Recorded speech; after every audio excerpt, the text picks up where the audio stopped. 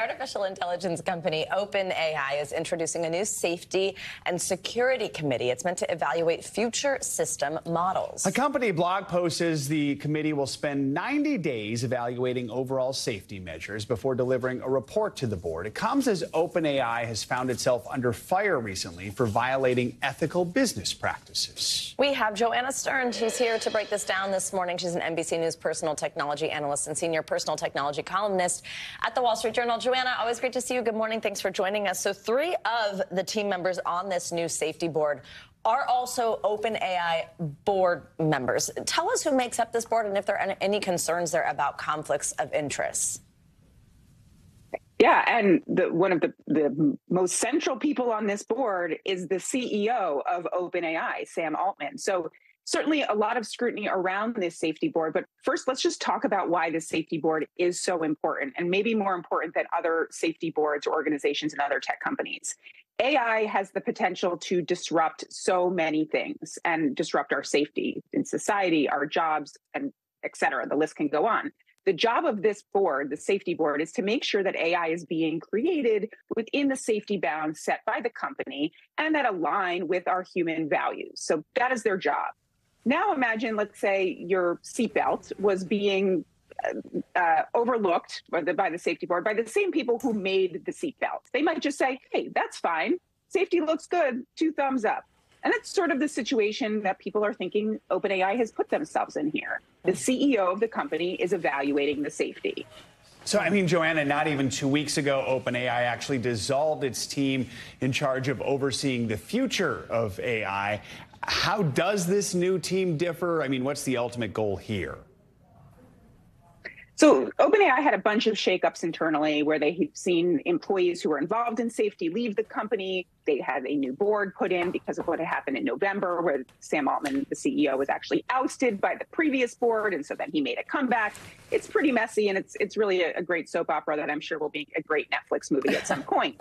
But what this board is really meant to do is, as you mentioned, some are actually on the actual board of OpenAI, but this board is meant to evaluate the safety of OpenAI's products, make sure that they are safe to deploy, and then also talk to the other board, the main board of the company, which some of these members sit on, to say, hey, here's the update on safety. Here's where we are on a number of different things with these products that we want to deploy.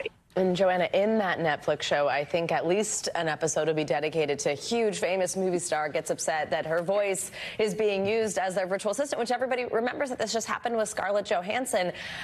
Is the timing of an announcement like this coincidental, or do you think that kind of putting something out there that's like, hey, look at us and safety and pointing to this is kind of meant to calm the waters after some controversy? I think this is meant to calm the waters after a lot of controversy. And it isn't just that one. And that's really what you look at what's been happening with OpenAI, which, look, may be typical for a startup. This is a startup that just exploded over the last year and a half. So when you look at what's been happening, I mean, you've got the Scarlett Johansson controversy where Scarlett Johansson is saying, you guys made a voice that sounds exactly like mine. Then you've got Sam Altman, the CEO, saying, sorry if you misunderstood. The back and forth drama, totally going to be an episode of that Netflix show. Then you've also got a situation where you've got a lot of employees at OpenAI that were involved in safety, leaving the company, saying they don't agree with what the company is doing, and going to other AI companies and basically deflecting and saying, hey, we don't agree what's happening with here at OpenAI. So you've got that happening in the background as well. And so you've also got what happened in November and the back and forth with the board happening. So all of these things have been just big controversy for OpenAI. But yay, here's a new safety board. It's okay. They're assuring us all the company cares about safety. Which begs the question, ultimately, is it the government that really needs to be doing a better job of doing this oversight that this board does? And how far behind is the government right now?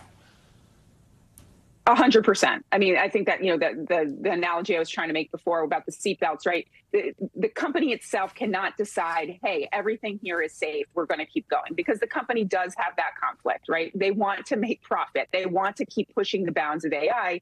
And I do truly believe they want to make sure that it is not going to destroy the world. They do not want that. But we do obviously need serious regulation around this. Biden's executive order has added some protection. We've seen more about the need to identify what is AI content. We've seen progress in that, but certainly more needs to be done. Joanna, we always appreciate when you join us. Thank you so much. Really interesting one. Thanks for watching. Stay updated about breaking news and top stories on the NBC News app or follow us on social media.